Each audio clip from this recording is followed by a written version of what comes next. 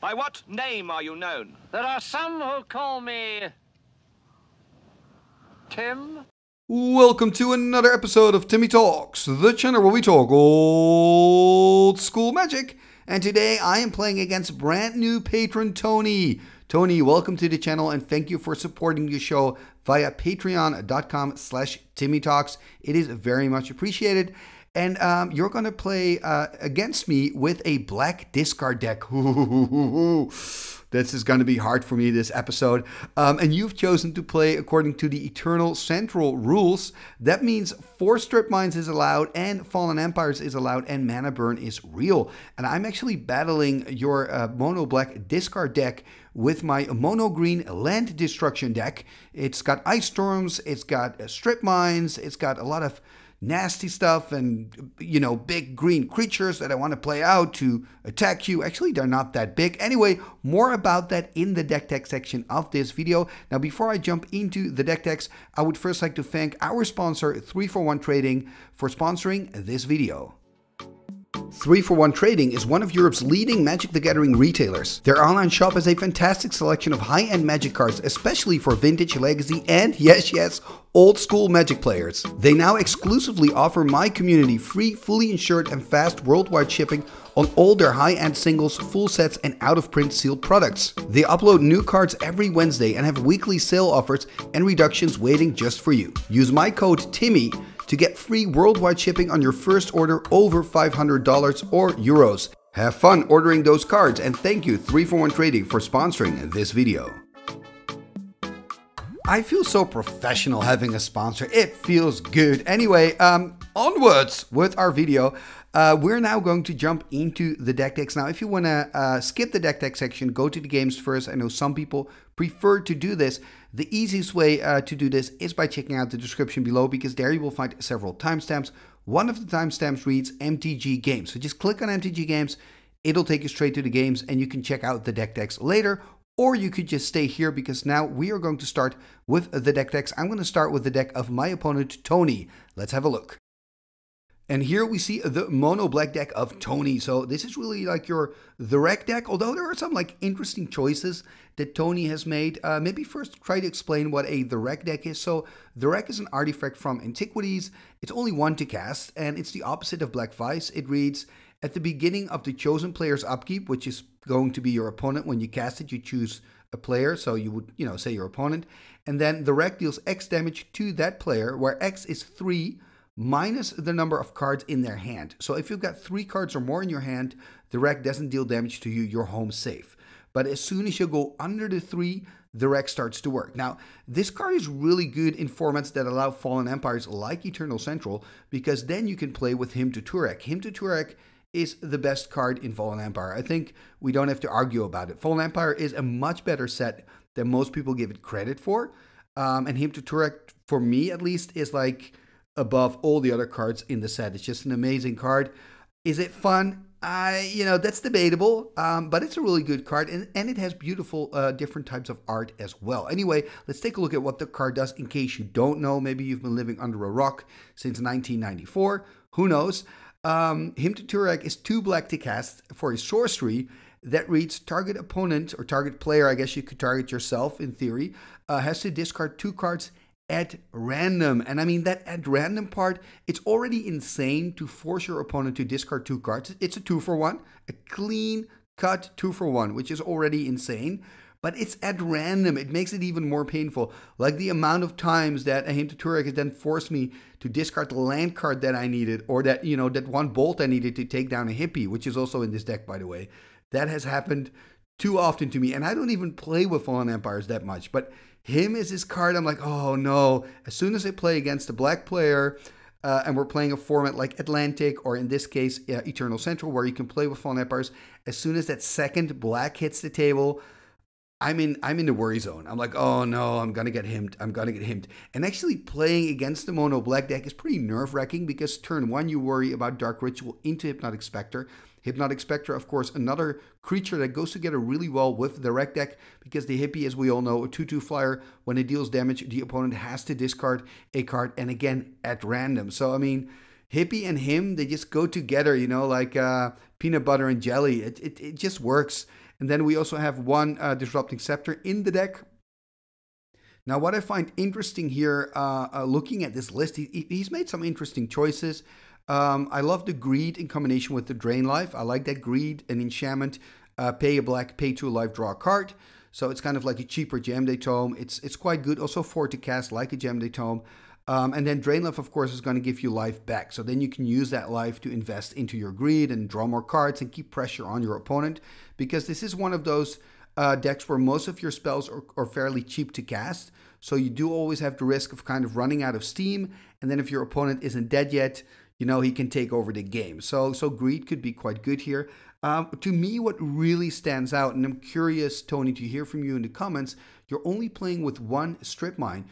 To me, that looks quite odd. I would always play with 4 strips in a deck like this, also because you're playing with 4 sinkholes, so you already kind of have that land destruction theme going on. Now, I do understand that destroying the lands of your opponent doesn't always go hand in hand with that strategy of having a direct deck. But yeah, then again, it's just so good to do. And at least then you always know that your opponent has enough cards in hand to force him to discard with him. And, you know, you can have like this total control, maybe play with an extra Disrupting Scepter, have this control game. And at the same time, while you're controlling, you're always quite aggressive. Because you've got your orders, the Black Pump Knights, you've got your Black Knight. Those are quite cheap creatures to cast. You've got your Dark Rituals, right, to get your hippie out early. You're playing with 1 Sengir Vampire, which I like. It's always good to play with like one a little bit bigger creature, a creature with muscle.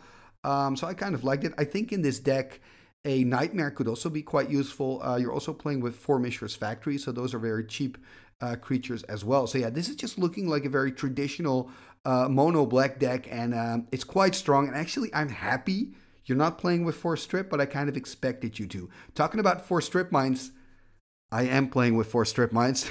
Let's take a look at my mono green deck. And here you see my mono green deck, and this is a deck that I also play at Swedish events where they allow reprints.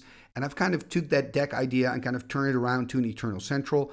The biggest change that I've made in this deck is that I've put 4 strip mines in. Simple as that. Usually I only play 1, so now I just added 3 more slots, 3 more strip mines. And I mean, the idea of this deck, it's pretty straightforward. I just want to ramp up, ideally with Llanowar Elves. So turn 1, Llanowar Elves. Turn 2, hopefully, play an Ice Storm, destroy some lands of my opponent, then try to play my bigger creatures like my Urnum, my Giant Spider. I'm also playing with Elvish Archers, the 2/1 First Striker. That's actually kind of maybe nice to mention that the Swedish version plays Argovian Pixies, and for the Eternal Central version, I chose to go with Elvish Archers. The reason for that is that I'm expecting him to play with the Pump Knights, which he does, or other First Strike creatures. So I can go First Strike, right? And then I don't lose, well, I lose my creatures, but it's an even trade, if you know what I mean. So I thought the Archers would be better in Eternal Central than the Argovian Pixies. I don't know as much about the Eternal Central, meta game, because I don't play it that often. So let me know in the comments if you agree with my analysis or if you think it's just pure baloney. Could be pure baloney. Let me know. I like the word baloney. It's funny. Remember, I'm not a native English speaker, so sometimes I'm using these words. I'm like, oh, that's a funny word. Anyhow, looking at the rest of the deck, like I said, it's pretty straightforward. So I'm going to play Llanowar Elves, try to do the Ice Storm thing, try to play out my creatures starting from that point forward. Again, I also have those strip mines, so I've got 8 land removal spells, so it's really a land destruction deck. And then, of course, I've got this combination between Giant Grove and Berserk. So Giant Grove is an instant, 1 green, gives target creature +3/+3. So let's say I put that on my Urnum. My Urnum then turns into a 7/8 creature. That's huge, right? Going to turn it sideways, going to attack with it. Then my opponent wants to block it, maybe chump block it with, let's say, a Black Knight or something. What I can do then is play a Berserk on it, and Berserk doubles the power of my creature and gives it trample. So then all of a sudden, my Urnum Djinn becomes a 14/8 trampler, right? So that is huge, like 14 trample. And that's kind of the explosiveness that my deck wants. Those are the plays that I'm looking for. So just one really big hit, and hopefully I've been able to deal him some damage prior to that big hit. And then also I'm playing with a Hurricane, which is kind of like a fireball. It's kind of like a finisher in this deck. Now, the thing I'm a little bit worried about in this matchup is all that discard power of Tony. I think if Tony can really early in the game start disrupting my hand, I just have to be lucky to maybe, draw a Sylvan and have enough life to kind of get extra cards in to kind of get my momentum going. But without discard, this is already a deck that sometimes simply runs out of gas and then just loses the game. You don't want to top deck with this deck. And, that's exactly what Tony is probably going to force me to do if he draws into his discard spells, right? So I just have to hope that he cannot find the discard spells. Another thing I'm a little bit worried about is that my strategy to destroy his lands is not going to be really good against him because he's got a very low mana curve. He doesn't need a lot of lands to be successful. So even with 2 black mana, he can play out like 80% of his deck. He's not really worried about me taking away land unless I can really like consistently keep destroying his lands. Then it's also a tempo play, if you know what I mean. After sideboarding, by the way, I have a full playset of Whirling Dervishes. So I'm looking forward to that. That's going to be a lot of fun to play with. So, like I said, I can win, but I'm also kind of worried because Tony has got some really good weapons in his deck. Anyway, this is my list. We looked at the deck of Tony, and that only means one thing. We are ready, baby. Let's go. Discard versus land destruction. Black versus green. Here we go. Game number 1. Here we go. Look at that. I'm taking a mulligan. So starting with 6 cards. I believe I'm going to play here. I'm playing a mono green land destruction. Taking on Tony, who's on mono black discard. So he's playing with him to Turex and stuff like that. So now I've got 5 cards in hand. Started here with a Mishra's Factory. And Tony starting with a Soul Ring. Let's see what I can do second turn. Can I find a land? I can. Animating it, attacking for 2. Another factory, by the way. Pretty interesting. So playing another factory, putting Tony on 18. Passing the turn back to him. Let's see what he can do. Can he find another swamp for maybe him? Nope. There's another Mishra's Factory. So this is good news for me, right? I was really kind of scared for him to Turek. That would set me back. Ooh, Demonic Tutor. That's also quite nice. I'm pretty worried. What I'm afraid of here is that Tony is going to look up a Mind Twist, which is pretty good with that Soul Ring. The next turn, if he has a land drop, he could twist me for 4, which would be a huge problem. So I have to try. If I have land destruction, okay, there's a Strip Mine. This is great, taking care of the swamp. But now I just have to hope that Tony doesn't have another black source in hand. First attacking for 2, of course, putting Tony here on 16.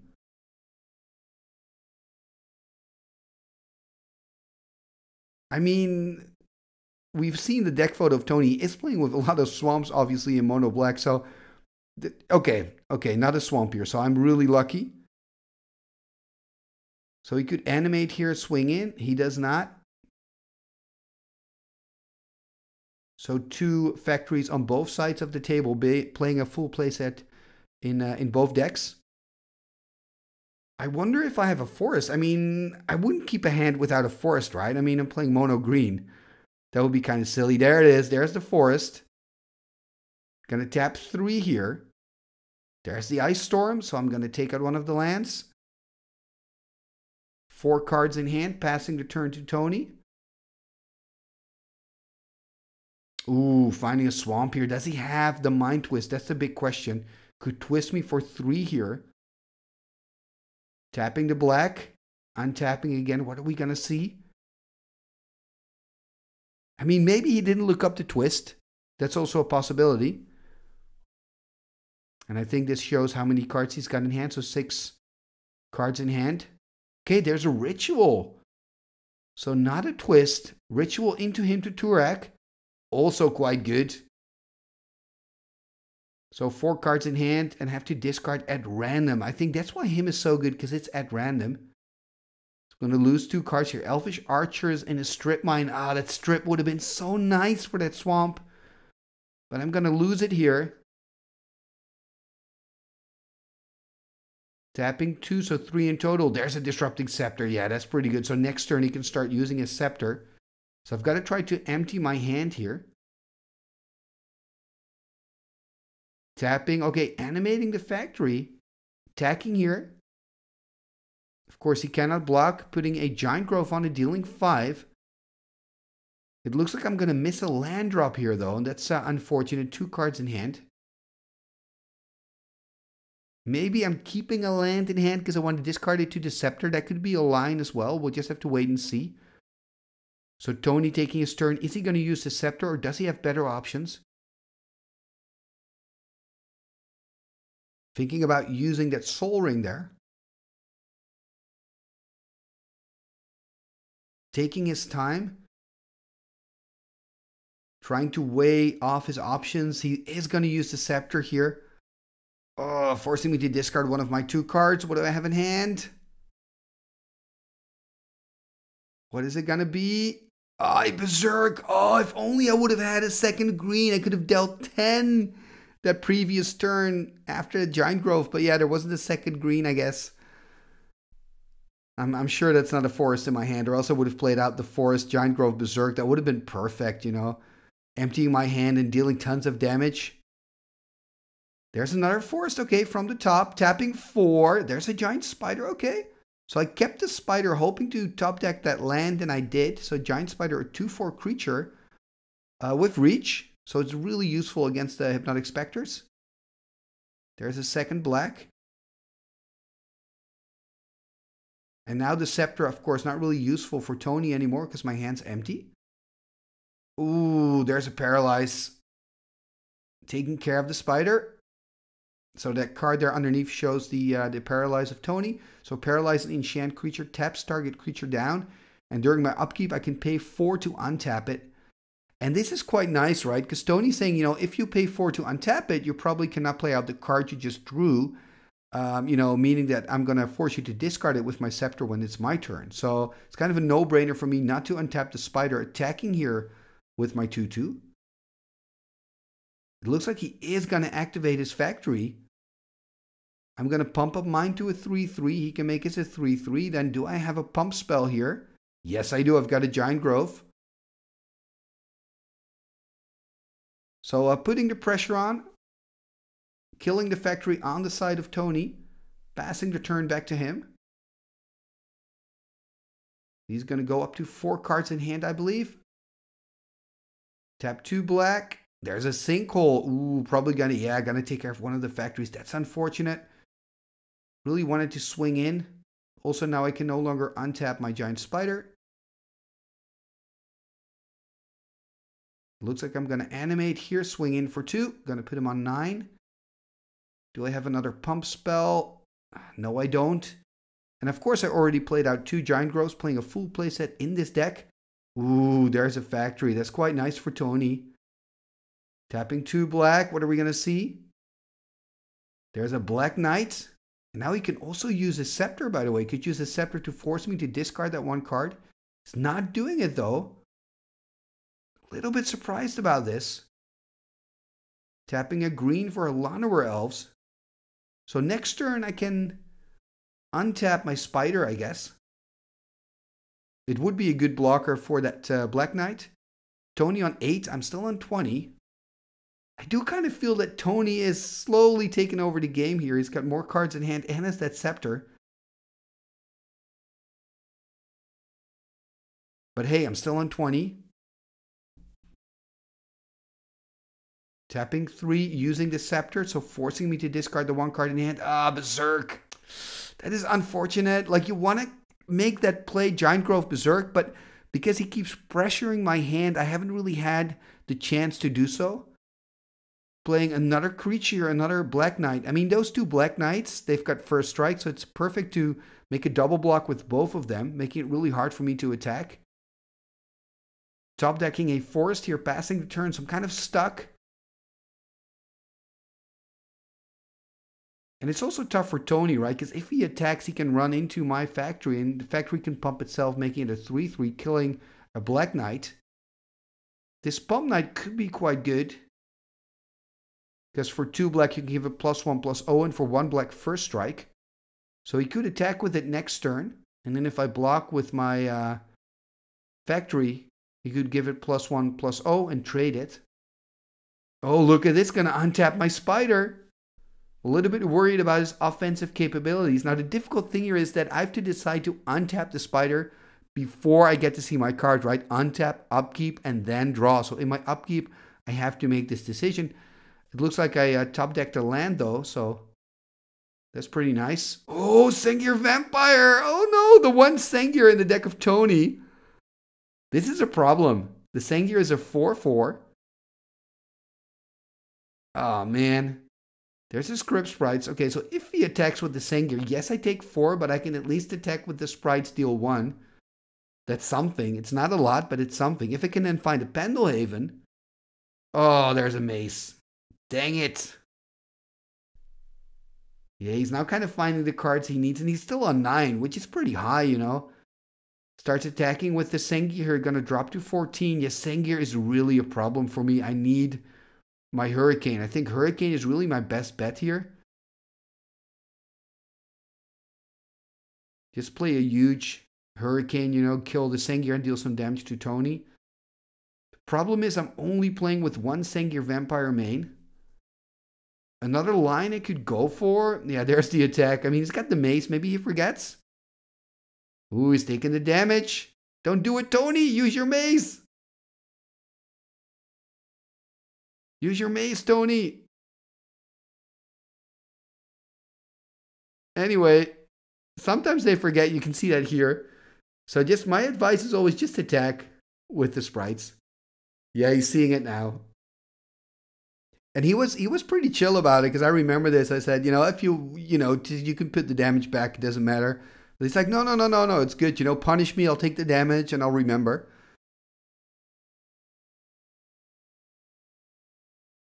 Anyway, Tony can swing in here again for 4, which I guess that's what I would do. It's looking really good here for Tony. He's got a lot of blockers. He's got the Maze, and he's just attacking with the 4/4. I mean, I've got 4 more turns to find an answer to this. And my green deck is quite bad. Maybe if I can find another Spider, you know, I could double block on a Spider, or another Giant Growth, but it's going to be really tough. I wonder what that card is. Tapping 1. Just a Llanowar. Oh man, I'm getting closer and closer to the abyss here. This is a problem on 12. Tony on 8. But that's going to change. He's probably going to put me on 8 now as well. There's the attack. Yeah, that's all he has to do. Just keep attacking with your one Sengir. Put me on 8 here. That's really a problem. Now untap. I can't believe one Sengir is just putting me from 20 to 0. More small creatures. Oh, and it's like really bad, because yes, I got a lot of creatures on the board, but they're so small. And Tony has got a lot of blockers as well. And of course the Mace. I've got 1, 2, 3, 4, 5, 6, 7 creatures. Tony has got the factory. So he's got 6 creatures and the Mace. So it's really not going to help me. Of course he's going to attack again. I'm going to go to 4. Maybe I should jump here, because then if I draw the Hurricane, I can still play it out. I think I should jump and just hope for a Hurricane on the top of my deck. So I'm really taking my time here. Of course, if I block, I make the Sengir a 5/5, but that doesn't matter. If it's a 5/5 or... Oh, look at this blocking on the Giant Spider, actually.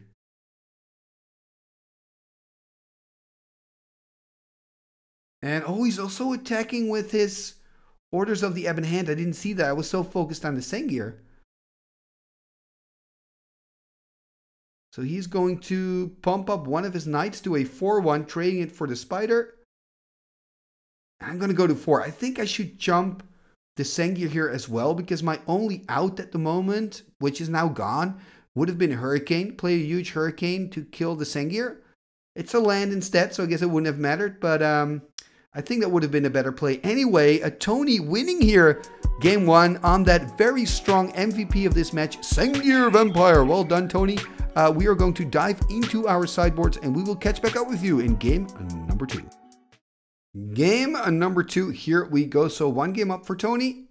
Gonna draw his 7. I'm on to play, of course, after losing that first game. And I'm pretty sure I boarded in my Whirling Dervishes. Got a full playset in the sideboard, so looking forward to see those cards in action. There's a Script Sprites. Passing the turns, that's a pretty good start for me. Hopefully I can also find a Pendelhaven to pump it up. Oh, there's a Maze though by Tony. What an opener. Maze Aviv. Well, I have a lot of land destruction. Maybe strip mine here, take care of the maze, and then attack with the sprites. That would be pretty sweet. And then maybe also play another card out, like a Lannerer or a Scavenger Folk. I am taking my time here. Okay, there's another forest, so no strip mine. Tapping 2. There's an Elfish Archer and a pass turn. So not attacking with the sprites this time. So a 2-1 first striker on my side of the board. Tony finding a swamp here. Passing the turn. So now at least I can attack with both. Hopefully deal 1 point of damage. Or, oh, there's a strip mine. Stripping the maze here. Taking care of business. Could swing in here for 3. Put him on 17.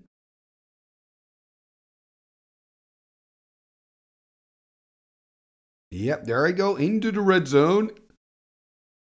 Putting Tony on 17. Tapping a green. What else is there to come? There's a Soul Ring. Do we also have a Ice Storm perhaps? That will be quite good. Taking care of that one swamp. Look at me go here, tapping. No, not an Ice Storm. I thought for a moment there was an Ice Storm. I do get 1 damage from Mana Burn. But hey, that Sylvan is pretty good as well, because I'm pretty high up in life, so I can start drawing some extra cards. Only 2 cards in hand. Tony finding here a Mishra's Factory. Not a second black. I keep being worried about those Hymn to Turex.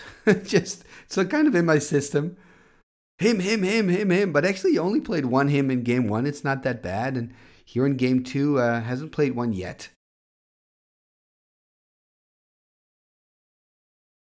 Passing the turn back to me. So I've got 4 mana. So if I can find an Urnum, that would be ideal here. Attacking with both. Remember, the Mishra's Factory still has Summoning Sickness, so he cannot tap it to pump itself yet. It's now just a 2-2. There's a Giant Growth. I don't think I even need a Growth. It's a bit of a misplay, right? Because, I mean, minus first strike. So I'm not really sure why I'm doing this. Maybe I also have a Berserk in hand. Yeah, I've got a Berserk in hand. That's why I'm doing it. Okay, then still, I wonder, maybe I'm a little bit too hasty with this. I'm not really liking this play, to be honest, because it was just a clean block by Tony. I had first strike, you just kill the factory, which is really good exchange, and wait for the right moment. Of course, there's always a risk if Tony finds a second swamp, you know, and plays out a hymn. So maybe that's my reasoning, but still. Anyway, Tony now on 9. It's looking quite good for me here. But remember, I had a pretty good starting game 1 as well, and then I lost against that very big Sengir Vampire. Here's another factory for Tony. Passing the turn back to me. So at least I can fly over the factory. Taking an extra card, going down to 19. I mean, an Ice Storm here would be great as well. There's a strip, basically does the same thing. Looks like I'm going to tap. No, I'm going to use the strip mine here. I wonder what I'm going to strip. I would be tempted to just go for the swamp here. Going for the factory instead. Attacking for 1. Going to put Tony here on 8. There's an Urnum Djinn 4-5. Yeah, it's looking really good for me. And Tony only having that 1 swamp. Okay, there's the second. Gonna play a terror here. Yep, that's really good. Playing the terror on the Urnum. Passing the turn back to me. But I mean, I think the Sylvan is just doing a lot of work for me here. Taking again an extra card. Gonna go to 11. Yeah, probably found some more land removal. There's the Ice Storm. Attacking for 1. Going to put him on 7. There's the Whirling Dervish. So Whirling Dervish is a card originally from Legends. This is a reprint. The whole deck is mainly reprints, by the way. So this is a 1-1 from Legends. Protection from black. When it deals damage to the opponent, you put a +1/+1 counter on it. So this is going to be really tough for Tony to deal with. I mean, I don't think there's anything in his list actually. Well, a factory could help. Factory can block it being an artifact creature. Tony here playing his second black. It looks like he's just going to pass the turn, though. That would be really good news for me. So here we can really see my green deck kind of doing what it wants to do.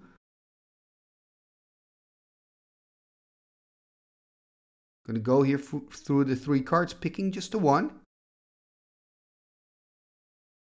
I can attack it for 2, put Tony on 5. And of course, my Dervish will get a counter or not. What are we going to see here? Tapping 2 black, maybe another terror. There's another one on the script sprites. So he's just going to take 1 damage. Going to go to 6. And another Dervish, yeah. Picking out those Dervishes with the Sylvan, putting them on the board. This is going to be really tough for Tony, finding land number 3. But there's not anything he can cast to block the Whirlings. Exactly, there's an Hypnotic Spectre, a good card, but not right now in this scenario. So going to look at my top 3 cards again. So I can swing in here for 3, put him on 2, and then of course both my Dervishes will get an extra bonus. Or of course finding a Giant Grove. That's it. Winning a game number 2 here. That means it's a 1-1, and we're going to go to an all-decisive game number 3. Game number 3. Here we go. Who is going to win this eternal central battle? Is it going to be a brand new patron Tony Z on a mono black this card? Did I say this card? I mean this card. Or is it going to be me, the Timmy, with a mono green land destruction? We are about to find out. Starting with a forest into a Llanowar Elves. It's a good start for me. Ideally want to cast an Ice Storm next turn. There's a Swamp. There's a Mox Jet. And, oh, there's a him. Yeah. Mox Jet into him. This is like a dream opening for Tony. And I guess I was lucky that I wasn't faced with like a turn 1 discard in the previous 2 games. But yeah, now I'm going to lose 2 cards here to the him. A Berserk gone. Ooh, and that Ice Storm gone. That kind of hurts. That kind of hurts. Really, I mean, it's ideal for my deck to play that Ice Storm. Okay, so I'm finding a Strip Mine, but it's not the same. Attacking for 1. 3 cards in hand, tapping green. Okay, it's a pretty good turn. I can't complain. I mean, I'm destroying a land on his side, playing out a creature, and dealing a damage. So, you know, those are good things, but Tony has got such a low curve, like just destroying 1 land, probably not going to make a dent. I think that Mox Jet makes a big difference here. At least he cannot play out a hippie. That's something. But he could cast a Pump Knight here or, okay, a Sinkhole. Yeah, Sinkhole. It could be annoying for me. Let's see what I can find. So 3 cards in hand right now. Okay, I am finding a land. It's a factory though. Attacking for 2. So Tony dropping to 17. Passing the turn. Ooh, there's another land. Are we going to see a hippie? That will be really bad news for me. A Mind Twist. Okay, that's even worse. Oh man, Giant Grove gone and an Ice Storm gone. That is unfortunate. Especially that Giant Grove would have been quite nice. Tapping 2 here. Okay, there's a Sylvan. I mean, the Sylvan is one of the better cards for me to draw. It gives me a chance to do some card selection, maybe draw some extra cards. I'm still on 20. We saw the Sylvan doing really a lot of work for me in game number 2. So I wonder what Tony's going to do here. There's a Mace. Ah, that's annoying. And tapping 3 for hippie. Okay, yeah, this is a problem. If I can find a Pendelhaven now, I haven't seen a single Pendelhaven. Maybe I should play 3 in my list instead of 2. I mean, it's so good. It works on Scavenger Folks, the Pixies, the Llanowar Elves. I mean, I've got 12 targets for it. Gonna go to 16 here. There's another factory. Okay, that's something. I don't think there's really a good attack here. 1 card in hand. Hopefully that 1 card. Okay, look at this. I'm attacking with the 2/2, kind of offering Tony a trade if he wants to, but now he's using his mace, just sending it back. Passing the turn. The problem here is if he attacks, And, you know, let's say I've got a Giant Grove. I used to grow for my Pixies, and then on my Script Sprites, I mean. Then in response, Tony will use his Mace, take his Hippie out of combat, and I'm done, you know. I'm going to lose a Giant Grove. Exactly, here's the Giant Grove, so he's probably going to use the Mace here. Ooh, he's going to use a Terror. Yeah, that has the same effect. Gonna use a Terror. And I'm asking, did you do this before blocks or after blocks are declared? You're saying, well, you already declared blocks. So that makes sense because I, of course, first declare blocks, then play the Giant Grove, then he responds with the Terror. So I don't take the damage in this case, but yeah, it's tough. But like I said, another thing you could have done was use the Mace, take it out of combat, and say, okay, this whole thing just cost you a Giant Grove. So that Mace is just, the Mace is so good offensively. People tend to forget that, but it may be even better offensively in these type of decks than it is defensively. Anyway, 12. So choosing to go for an extra card. Okay, there's a Whirling Dervish. I believe in it. The problem, of course, is that he can still use his Mace. But next turn, you know, I'm expecting him to attack with the Hippie, right? Put me on 10. And then I can attack with all my creatures, hopefully deal some damage. Look at me go, though, animating, forcing Tony to use the Mace. I just like turning my creatures sideways. I don't know. Oh, another Mace. Dang. This is really, like, this second Mace is really bad. Like, one Mace is a problem. And remember, I'm playing with a lot of land removal, but you got to find it. And, you know, he already forced me to discard one of my Ice Storms, or two of my Ice Storms, actually. I also already played out one Strip Mine, so it's going to be tough. Like, normally, I'm not really worried about Mazes of If when you play with 8 land destruction spells, but here you can see it works. So I'm animating both of my factories here, by the way, swinging in for 4. It's probably going to send back the... Okay, going to send back both of the factories, so I'm going to deal 2 points of damage. Hey, it's something, and my Dervish gets a counter. I mean, it's not great, but it's something. So my Dervish now a 2/2. Let's see what Tony can do. 2 cards in hand. Attacking. Gonna put me on 8. Yeah, and the problem here is that I cannot afford to use my Sylvans. Or my one Sylvan. It's not plural. I only have one. Oh, there's a forest. There is a forest. This is not what you want to do in life. Anyway, attacking with everything here. Let's see if Tony now sends back the Dervish. Going to use both of his Maces. Yeah, now I can use that one factory to pump up the other factory.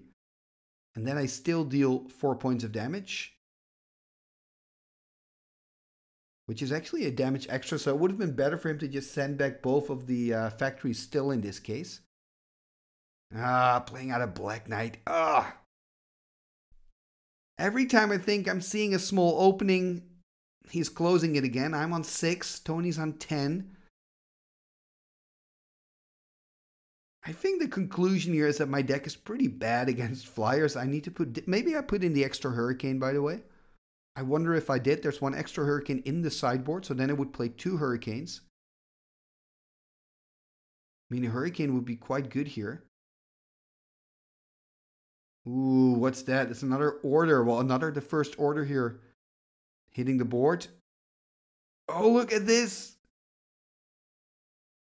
Using my Berserk to get rid here of the Hippie. I'm really in desperation mode. 2 measly life. That is not great. That is not great. So 2 measly life for me. Passing the turn back, but hey, I mean, at least he doesn't have a flyer anymore. Got my Dervish to block. I'm feeling good. I'm alive. Tony on 10, I'm on 2. Passing the turn back to Tony.